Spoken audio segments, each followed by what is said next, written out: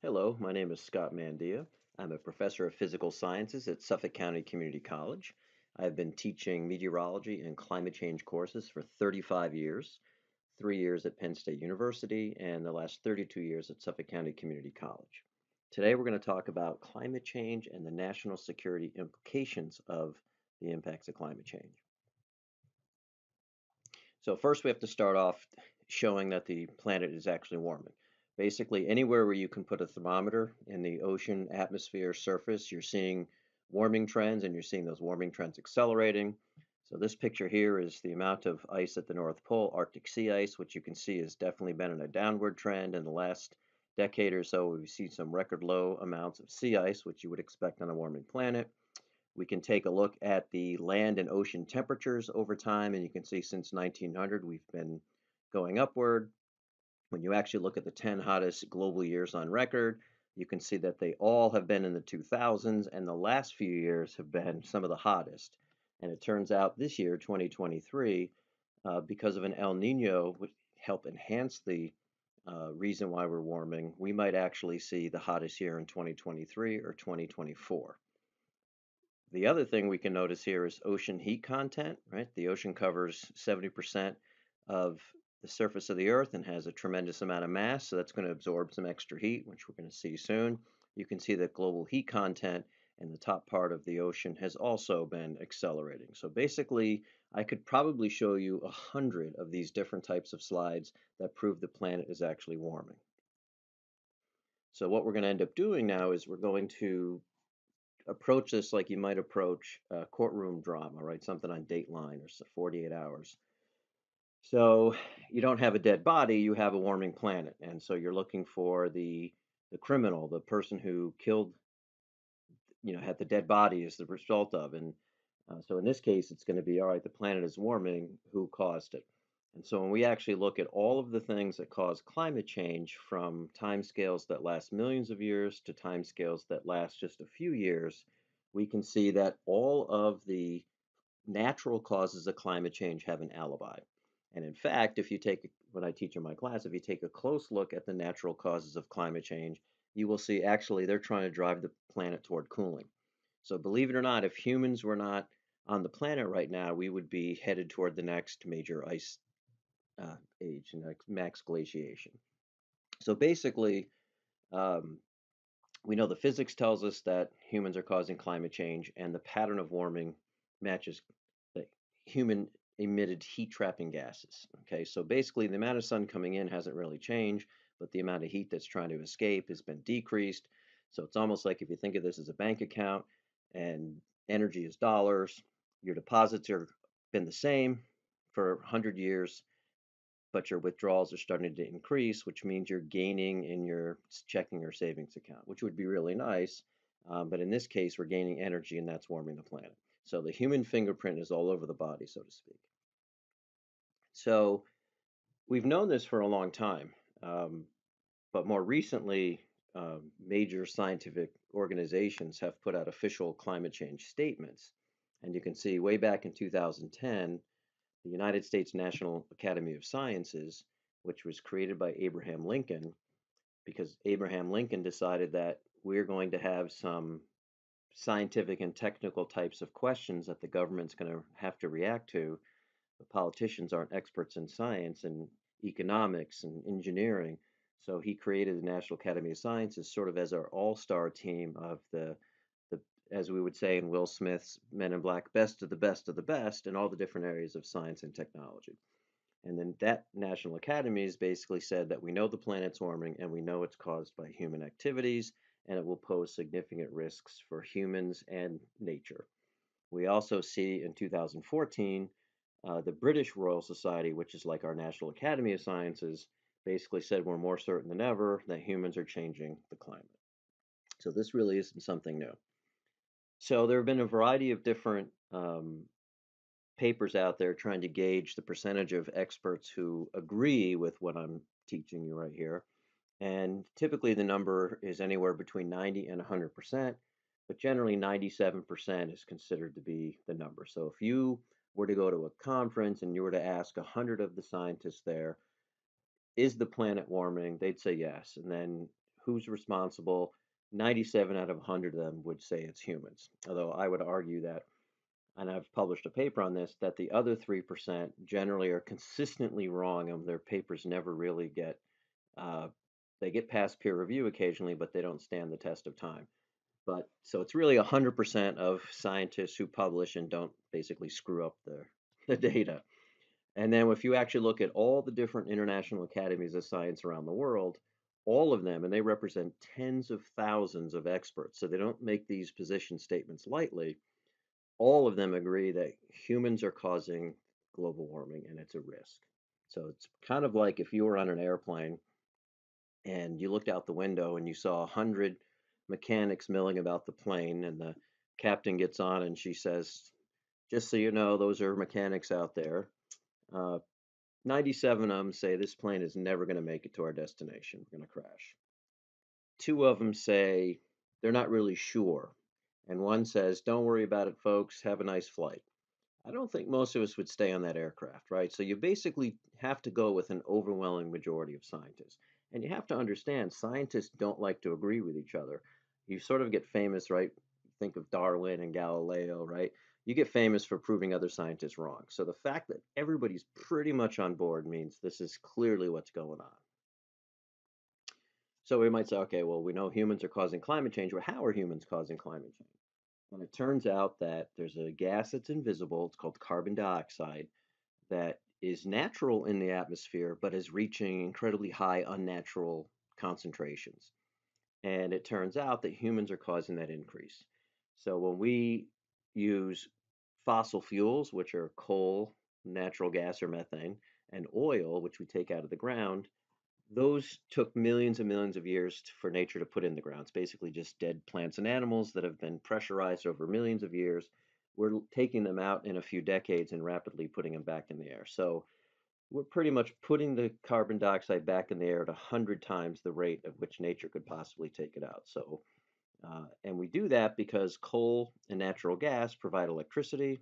And of course, oil you can refine into jet fuel, gasoline, diesel fuel, home heating. So it turns out that we need these energy sources to sort of power our planet, but we didn't realize when we started using them in massive amounts that it was going to release this much CO2 and then cause climate to change. Okay, so here's a little diagram that shows that when you burn anything that has a hydrocarbon in it, carbon, hydrogen, and oxygen, one of the byproducts is going to be carbon dioxide. So when you're following behind a car, for example, now again, I know they have emission controls, but let's just pretend we don't have a catalytic converter. The stuff that's coming out that pipe would be CO2 and water. Okay, so every power plant that we have that uses coal and natural gas, or every mode of transportation that uses some type of fuel other than electric cars, for example, are all emitting carbon dioxide. It's really adding up. So if we take a look at the amount of carbon dioxide that's been in our atmosphere for the last 800,000 years, this little picture on the left, we can see that it naturally went up and down between about 180 and 280 parts per million, and it roughly took tens of thousands of years to do that. We are now at 425 parts per million, and you can see we just launched straight upward.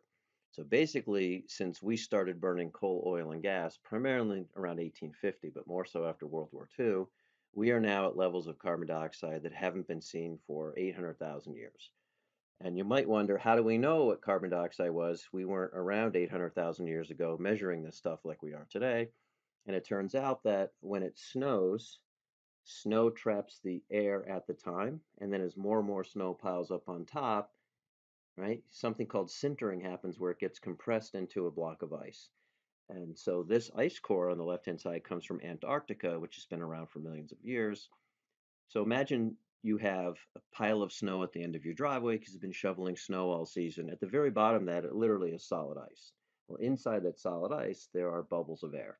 And if you've ever seen Jurassic Park, it's the same concept where if there's a mosquito inside that amber and you can get the blood out of that mosquito, you can get dinosaur DNA. It's a similar type of thing. So we put this big, huge drill down to the bedrock in Antarctica. You take out that ice and you can date it by looking at lines in the ice. Then you melt the ice in a special chamber and you count the number of carbon dioxide molecules. And what you'll see is Numbers have the units of ppm. That means parts per million. So what that means is if I were to have a magic lasso or a magic bag or something, and I could capture a million air molecules, right now 425 of those would be carbon dioxide. Most of them are oxygen, and then, I mean, nitrogen and then oxygen. But what we see is over the last 800,000 years, that was never the case. We basically pretty much never got over 300. Now we're way above here, right? And so if you take a look at how CO2 has changed over the last 2,000 years or so, you see it's what we call this is a hockey stick, right? Looks like the handle on the stick. So when you actually look at a lot of data in climate change, you get these hockey sticks because in very recent times, things have just launched upward. So it turns out that the last time we had CO2 levels this high was between 2 and 3 million years ago. Okay, so this is clearly something that humanity has never experienced in our existence as a species, not modern humanity anyway. All right, so we know as a globe we're emitting this much, but are we all doing it equally as a country? And it turns out, no, not at all. So if you take a look at this diagram, you can see that China is emitting about 13% of all of the CO2 that's coming into the atmosphere in the last decade or so.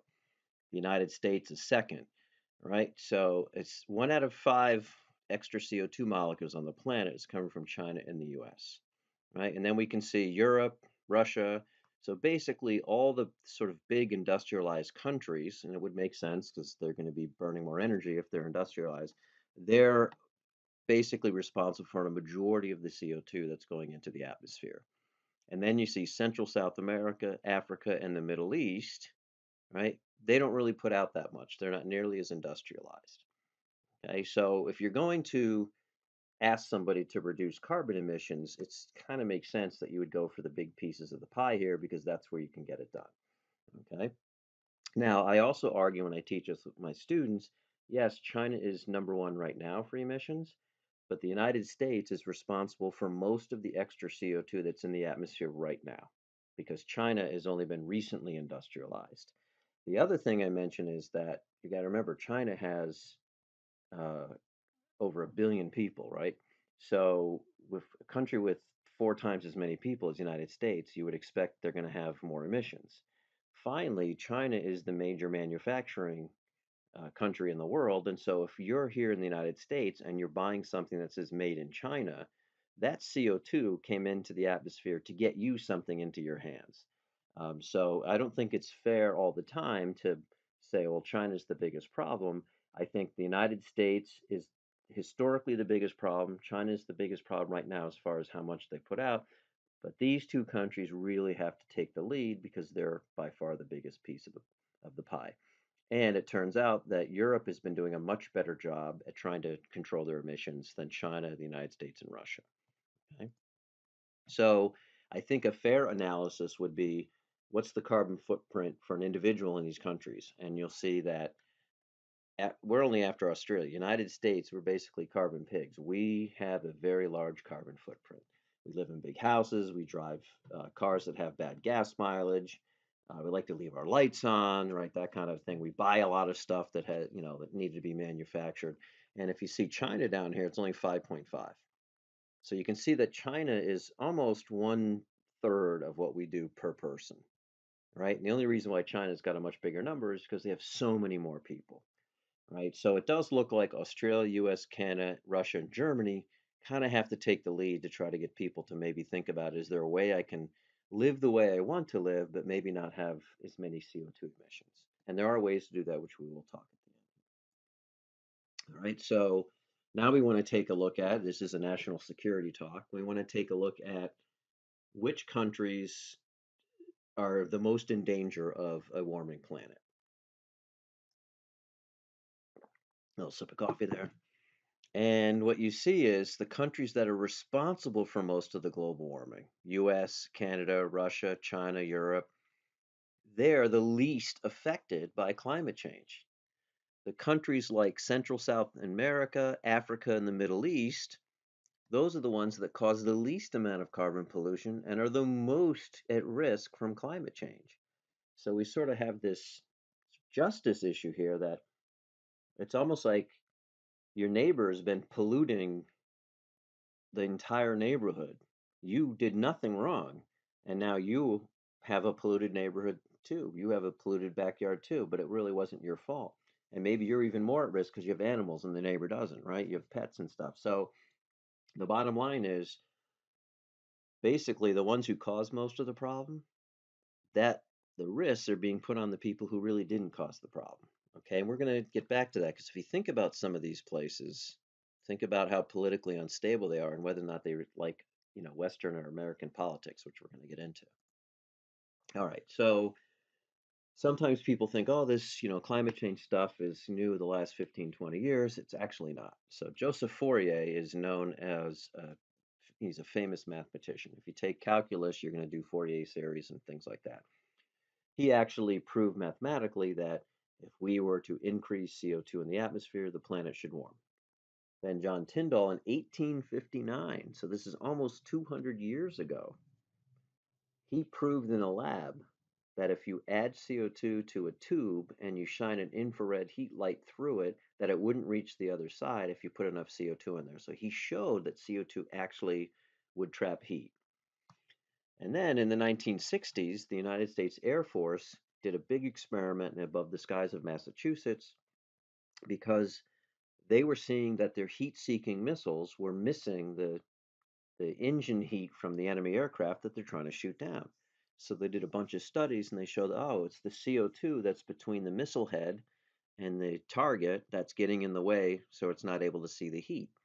So they figured out how climate change, or excuse me, how carbon dioxide trapped heat, and they tuned their missiles to see through certain wavelengths of CO2 that actually don't trap infrared heat. So it's very narrow, but there's a few little what we call atmospheric windows there, and so now the missiles can shoot planes out of the sky. So we had mathematicians, old-time scientists, and of course the United States Air Force, all showing that CO2 in the atmosphere absolutely traps heat. Okay? So I think it's unfortunate, but a lot of times people approach climate change as an environmental issue. And one of the most annoying images I see now is that polar bear floating on a small piece of ice. It's very sad. Absolutely, polar bears are really, really in trouble because they hunt on the ice. The ice is disappearing. We showed that picture earlier. However, that's so far away at the North Pole, the average person doesn't really think about polar bears every single day, right? What you do think about is your kids. And so these are my boys. My wife took this picture when my boys were really, really young. They're high school and college now. And as I was watching them play in the water, I thought, wow, these kids think the ocean is awesome and how fun this is. But because we live along the coastline and I know about sea level rise and climate change and hurricanes, I'm thinking this is one of our biggest enemies, believe it or not. And I thought, as a father, I said, I can't let my children grow up in such a dangerous world and not try to make it better. So the reason why I'm doing all this is really because I wanted to let my kids know that I thought this was important for their future and dad's going to try to do something to make their future as bright as mine was. And every parent wants to have a better future for the children they had. And unfortunately, this is the first generation where that's actually maybe not going to be able to happen. So it can, but we'll have to see. We'll talk a little bit about that too. All right. So speaking of humans, if you take a look at this diagram, it goes back 20,000 years, and you'll see that in the last 20,000 years, temperatures have very slowly been rising, rising. Then they kind of held constant for a few thousand years, and they literally were dipping down before 1850. So these were those natural climate cycles I talked about where all of those things are trying to drive us toward the next ice age, and then boom, suddenly humans realize we can burn coal, oil, and gas. We start spiking up here. All right. I don't know if on this software I'm using you can see this arrow or not, that on my mouse cursor. But anyway, so this brown area right here, okay, these are temperatures unknown to modern humans. And so this light green here is basically the species of humanity where we actually were able to do agriculture. I mean, we weren't hunters and gatherers with skins over us and spears looking for food and constantly on the move. This is when we actually could build a home and start farming, so stay put. We are now at temperatures outside of all of human history where we weren't hunters and gatherers, right? So this is unknown territory for everybody who's watching this presentation right now. In fact, I say to my students, if you're under 40 years old, you've never ever lived on this planet where the monthly average temperature for the planet hasn't been above normal. So basically, every single month that you've been living, if you take the average temperature of the planet, it's above normal. So the normal just keeps going up. Okay? So we don't really want to go up to some of these crazy numbers here. So you'll see right here it says 2 degrees C is sort of safe warming. Um, Not really. I think 1.5 is probably better. We're at 1.2 now, but basically we know that we can't warm the planet much more before we start getting into trouble. And that's what we're going to be talking about today. So, being on Long Island, we see Sandy here. Sandy, even though technically when it hit us wasn't a hurricane, devastating. Millions and millions of dollars of damage. And it turns out that um, if we were to have a Category 4 hurricane hit right around the New York City harbor area, there could be as much as $1 trillion in insured property loss. That after Florida, New York State, believe it or not, has the second most coastal insured property in the country. You wouldn't expect that, but then if you think about all of the property around Long Island and around the city, there's some serious wealth there that has to be insured. Okay, so we know that we're getting higher sea levels. We know we're going to get more powerful storms because of the hot oceans. So the likelihood of us having one of these Katrina type of payouts is increasing as we keep warming the planet. Okay? So if we look away from the United States and we look around the world, you'll see anywhere where you see a large red dot, these are all areas that are extremely dangerous from rising sea levels. And you can see that along the Nile. We can see that the Ganges, Brahmaputra, Vietnam area. So basically, even Mississippi is considered high. We saw that with Katrina, the devastation that was caused there. So there are a lot of people who live along the ocean. And the reason why is because along the ocean, you can have fishing, you have ports, so you can have trade, and the soil tends to be good for agriculture, which I'm going to show you something with Egypt down the road. So if you think about it, these are ancient locations. And when people were building their ports there, when they were building their cities and they're plowing the fields, they assumed the ocean wasn't going to change where it was. But now it's rapidly rising, and which means it's coming farther inland. And if storms are stronger, then it just does even more damage. So there's millions and millions of people who are probably not going to be able to live where they currently live. And if you think about millions of people on the move, that's never a good thing, right? So we take a look at Egypt. So all along this northern section of Egypt, this is where they get about 25% of all of their food. This is rich farmland here. And what you'll see is that if we get 1.5 meters of sea level rise, which would probably happen after the year 2100, they lose a significant amount of their coastal agriculture, right? And so, what do you think is going to happen when a bunch of people in Egypt suddenly don't have food or food prices skyrocket? Of course, you're going to have civil war. They might be upset at the government, overthrow the government. And so this is one of the national security risks because we have a politically unstable region. You don't want, for example, 8 million people basically having to move and being starving. And again, I always say to my classes, I always think of The Walking Dead, right? I think of Mad Max. I even think of the White Walkers in Game of Thrones. Basically, you see relatively good people when they're desperate and they're running out of resources, are capable of doing some really bad things for survival. And so I look at The Walking Dead as the zombies is like climate change. Like we're running out of resource because of climate change. Now people are fighting each other for those limited resources. And that's one of the reasons why it's such a national security issue. Okay. So we're going to focus a lot on drought and water because if you think about the most important thing humans need to survive is water. And if you ever saw the first Hunger Games movie or read the books, which are very good by the way, when Katniss Everdeen from District 12 goes to the you know training, one of the trainers says you're more likely going to die from lack of water than you are from somebody from District 1 sticking you with a spear, right? So everybody's worried about getting hit with a spear or an axe or an arrow or something, but she said Most of you are going to die from lack of water. So one of the first things Katniss Everdeen had to do was to go and find water. And so she ran into the woods and found the water instead of going into the cornucopia and grabbing weapons, right? So the way you think about this is climate change actually increases drought and flood at the same time, but in different regions. So one way we think about this is if you're heating up the Earth's surface, you're definitely going to evaporate more water. So if you think about if we're in a heat wave in Long Island here where I'm speaking from, the grass is going to dry out. So you got to water your plants and your crops, whatever, because that's all evaporating going up into the sky, right? Now here in the Northeast, we have low pressure systems and fronts that end up causing it's like a sponge can squeeze that sponge and the water can come back down. But out in the West has always been dry, even before climate change. It's dry because they generally don't have low pressure systems and fronts. They have big high pressure systems, and high pressure systems can't turn water vapor into clouds and rain. It doesn't squeeze the sponge. Well, we know the West is getting really hot. There's been all kinds of heat waves and drought. So, what limited water they have is evaporating into the sky. So, it's no longer on the ground.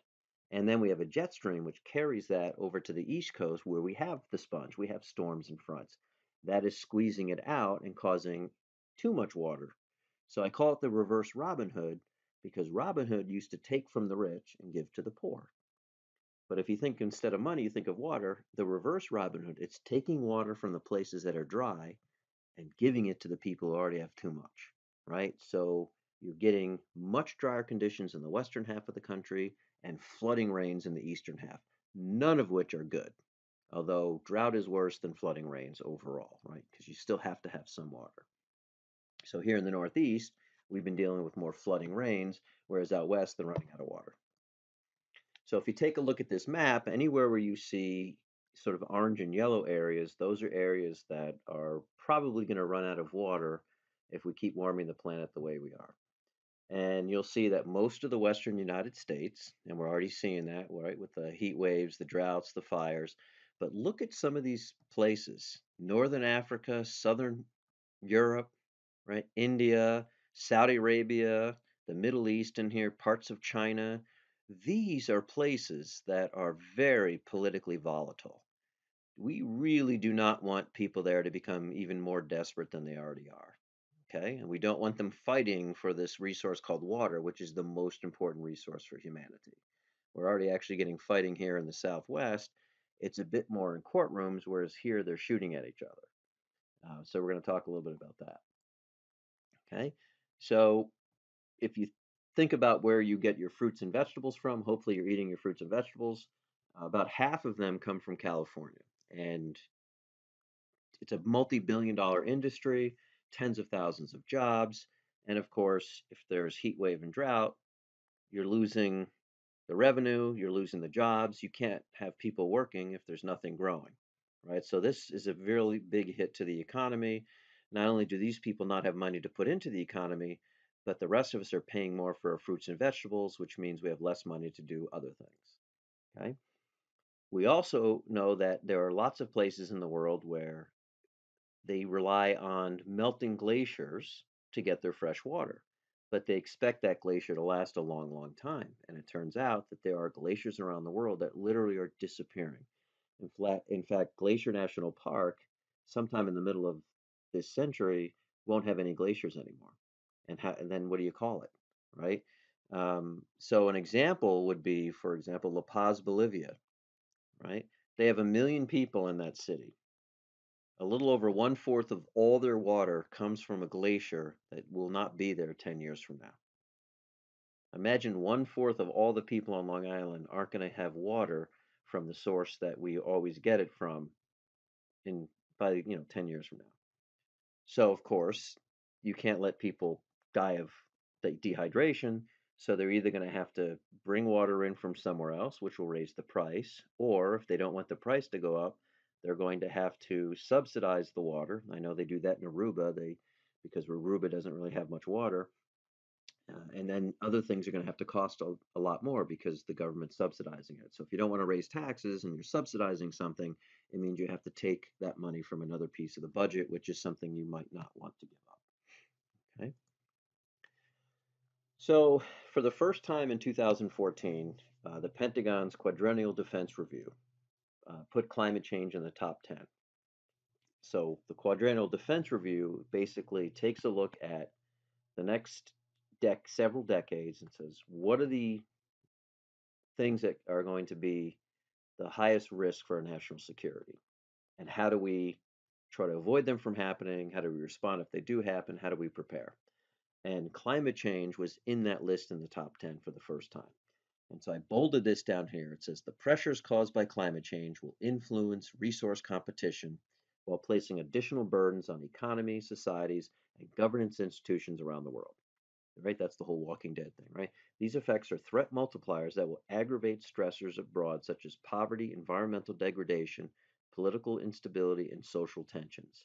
Conditions that can enable terrorist activity and other forms of violence.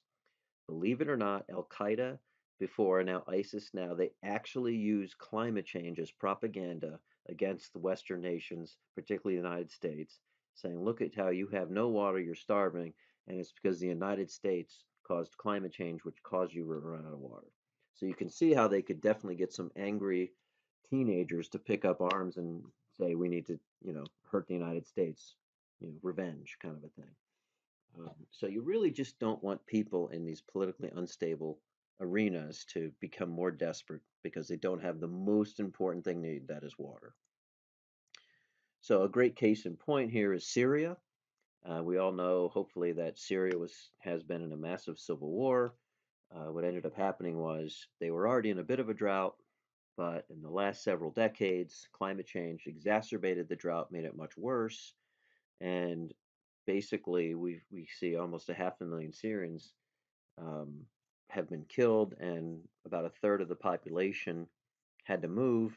And because of that political instability, along with uh, failed policies in Iraq, ISIS, the new Al Qaeda, was born.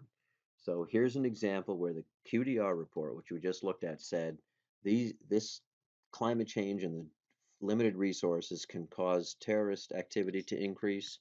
There it is. So they basically called it. All right. So this picture that you're seeing here, that was actually a farm. Now it's just dirt and rubble. So you're a parent, right? You've got to feed these kids. So you're going to go into the city and look for a job. But they already were struggling in the city. So now you have Syrians in the city who see all of these people coming in from outside threatening their jobs. So basically, civil war broke out, and the Syrian government, instead of helping these people, basically said, you're going to get put in jail. So now we have the conflict that's been going on. Okay. We take a look at Israel. Israel is in the top four countries that is most at risk of losing water. And underneath Israel, Gaza Strip, and the West Bank are aquifers, where they have underground water, where you can pump it out and have your fresh water. Well, it turns out Israel owns all of the sort of knobs that control those aquifers. So when Palestinians, right, militants, fire missiles or blow up a bus or something like that in Israel, one of the things Israel does in response is turns off their water. And like we said, you can't survive without water. So, of course, if you're a Palestinian and you don't have water, you're going to fight to get the water. So, one of the concerns is that we know Israel's running out of water. So, are they going to at some point just say, this is our water, to the Palestinians in the West Bank and Gaza Strip, find your own? So, this is a real issue, right? So, water is like gold there. So, they're kind of hoarding all that resource. We certainly don't want that to continue. And again, the United States is a pretty strong ally of Israel. Are we going to get dragged into something because of the fight over water in the Middle East? Hope not. So then we take a look at Iran. We know Iran has been in the news a lot. Iran has definitely been saber rattling. They've long wanted a nuclear weapon. And you can see here, this was a major river that is now just dry as a bone.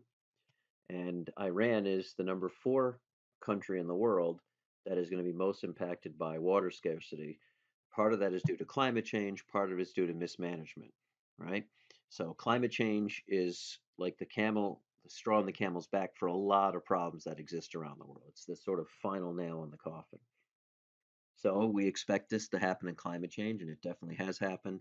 This region, the Mediterranean and Middle East region, we expect to have far less precipitation due to the way weather systems change because of climate change. This has been modeled for decades.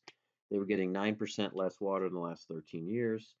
And to try to water their crops, they're taking 88% of the water basically for agriculture. So it doesn't leave a lot of water left for other needs like drinking water, for example. To make matters worse, Afghanistan also is on the short list of countries that are going to run out of water. I mean, look at this. Look how dry it is. So they have dammed up the Helmand River, which flows into Iran. And the deal was they promised Iran we would still allow you to have water. We wouldn't stop the water flow. Well, guess what? Afghanistan has been stopping the water flow because they're desperate for their own water supplies. And there's already been shooting along this boundary here between the two countries.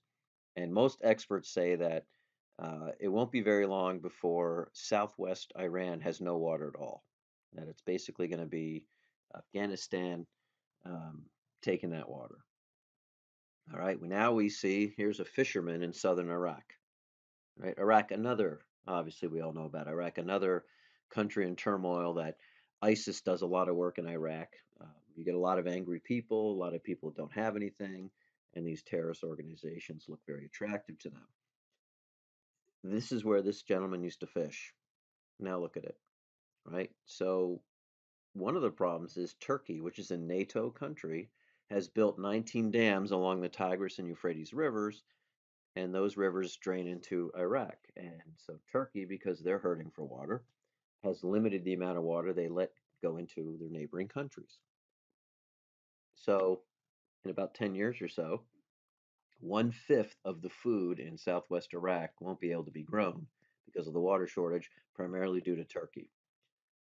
Turkey is a NATO country, and if you know anything about NATO, the rule is an attack on one is an attack on all. So if somehow Iraq decides they're going to attack Turkey, they're basically attacking the United States, and it means war. So, you really don't want NATO countries to be fighting over water resources because by NATO law, by the treaty, we have to fight back. The United States, far away. Take a look at Africa. We know Africa's always had issues politically, a very poor country. This red zone right here, this is what we call the Sahel region of Africa. A few million people live there. Right now, they get a little bit of rain in the summer, what's called the African monsoon, and they get nothing in the winter. So this is the Sahara Desert. So in the winter, this red zone is kind of like the Sahara Desert.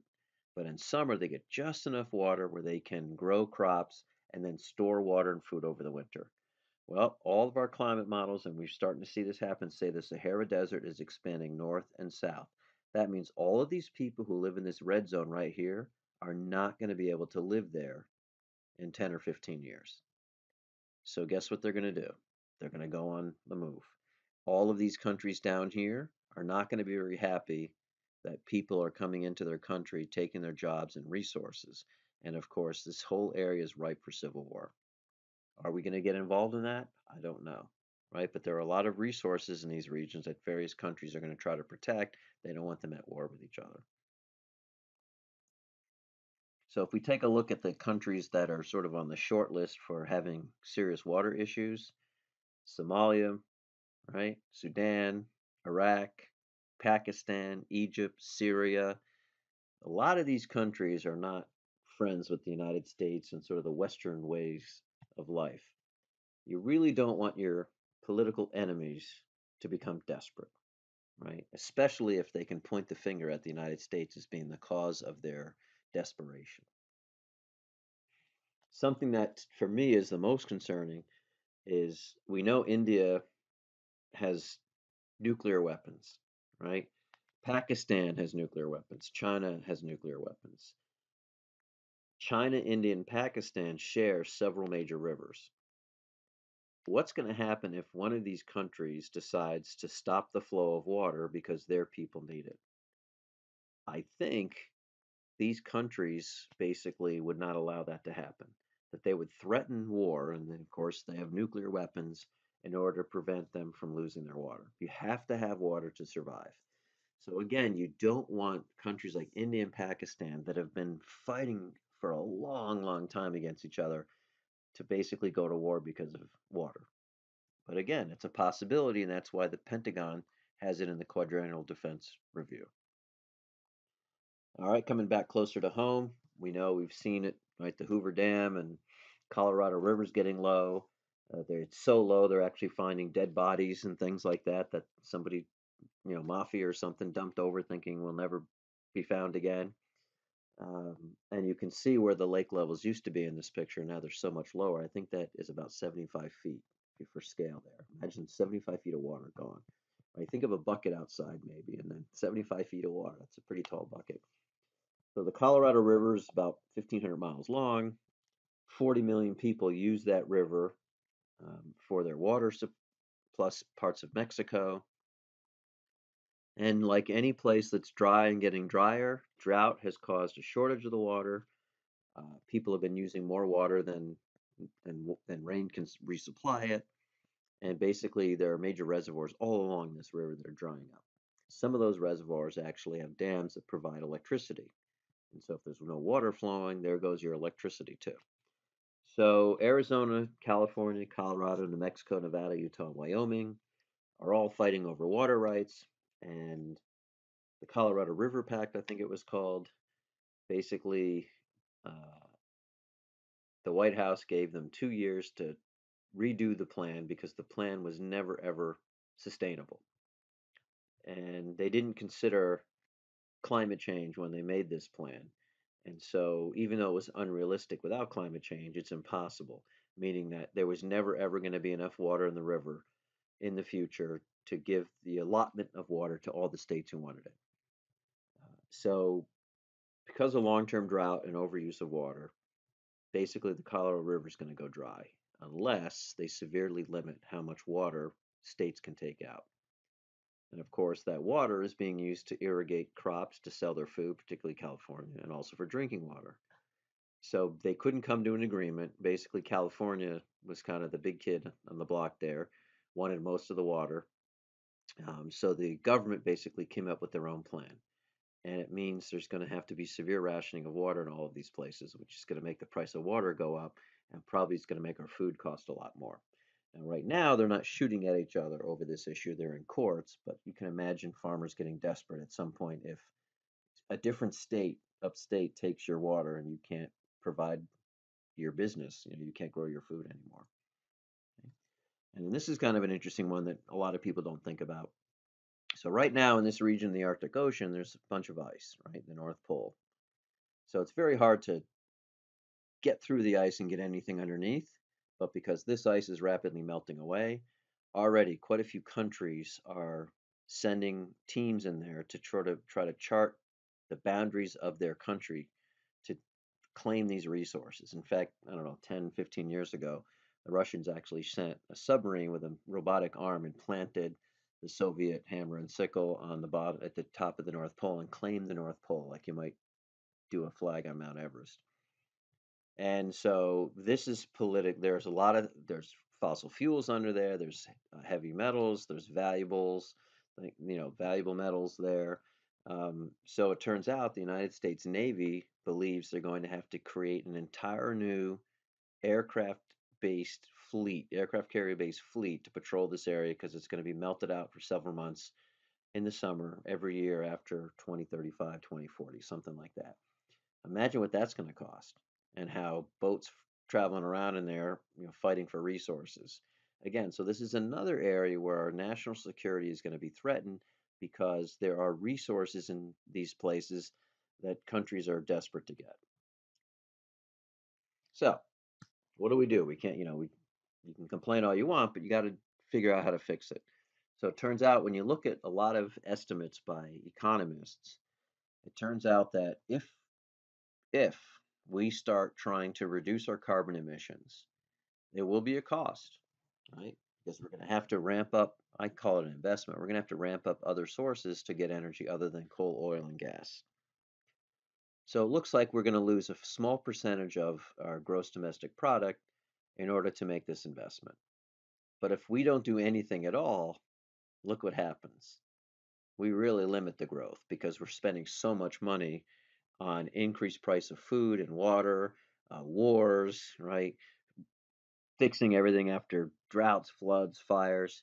So economically, doing nothing is clearly not a solution. And doing something only has a small cost to it. So it's kind of like taking your preventative medicine so you don't get so sick that now you're hospitalized.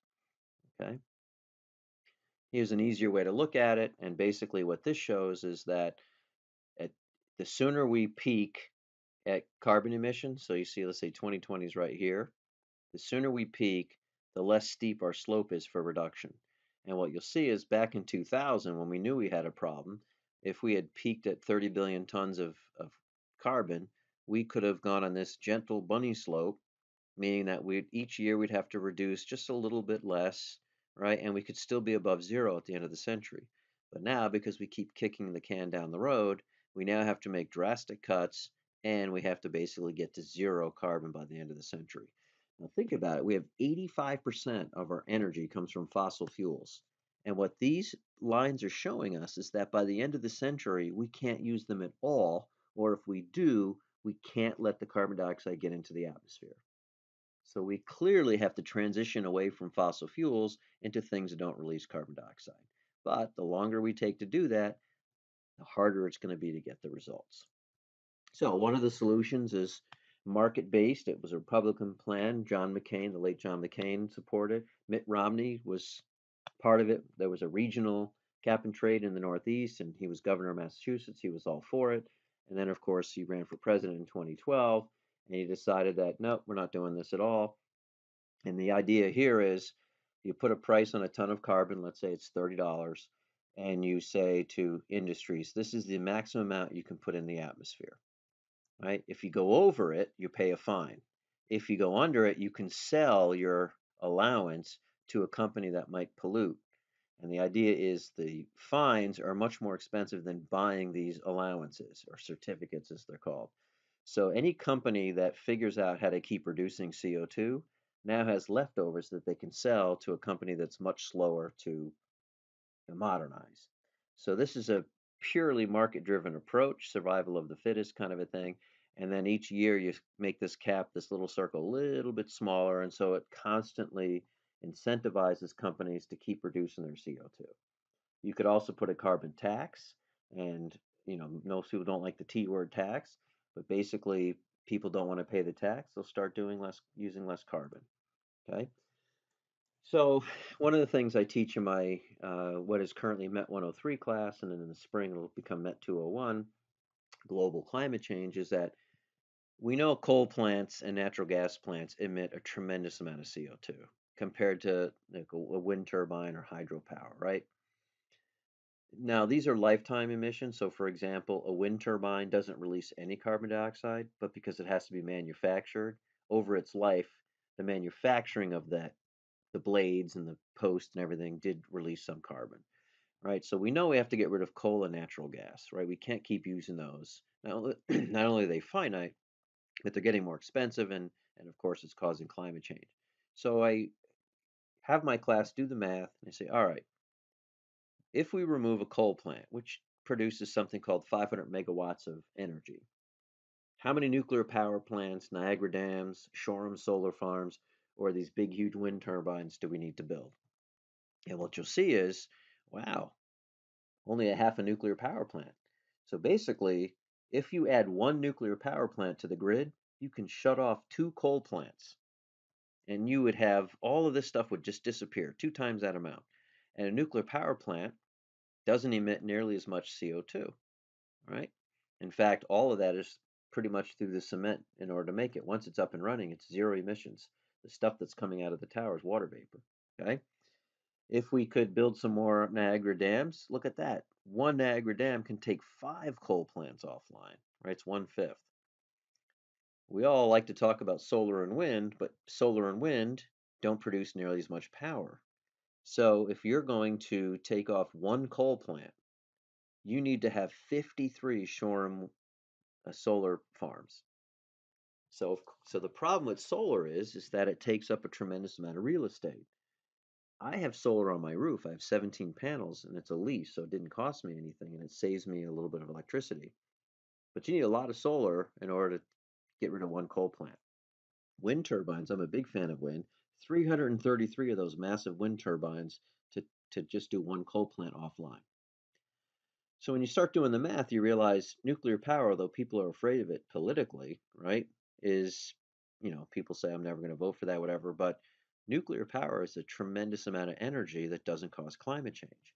So I do think it's probably something that needs to be in the discussion.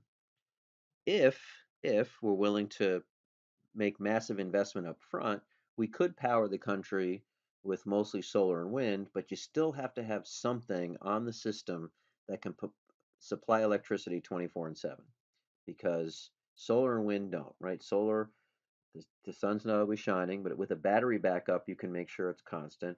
Wind is not always blowing again, but with battery backups, things like that. So what we really have to do now is figure out how do we get these energy sources into the mix so we can get rid of some of these energy sources we know are causing devastating climate change? And that's where your values, your policy, your politics come into play. But again, the solution that is never a solution is doing nothing at all. We have to do something, and it will have to include some of these things. All right, so at this point, I'm hoping you're convinced. But if you're not, let me show you this. Believe it or not, because of heat waves and drought, tomatoes have gotten really, really expensive. That means pasta prices have gone up, and worse, pizza has increased in price because of the price of tomatoes. I know, we got to do something. Pizza and pasta, come on. You still not convinced? And I think my college students can relate to this. Oh, yes. Cry over that beer because climate change is reducing how many hops we can grow and the quality of those hops. The same thing with malting barley. So basically, we're getting less of these ingredients for beer, and the quality of them is going down. So that means you're going to be paying more for grosser beer, basically. Now I know you're serious about climate change. All right, well, thank you for watching this presentation or attending today. If you have any questions, you can always email me at mandias@suny-suffolk.edu, and I'd be happy to talk to you. Thank you.